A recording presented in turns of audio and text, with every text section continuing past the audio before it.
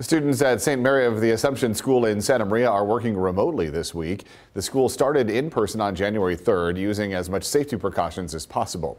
After 2 weeks, in-person learning proved to be more difficult as students and staff were needing to quarantine.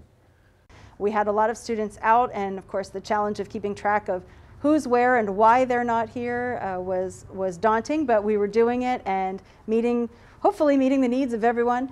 But when we were getting shorter on staff who could be on campus, that was when the decision was made.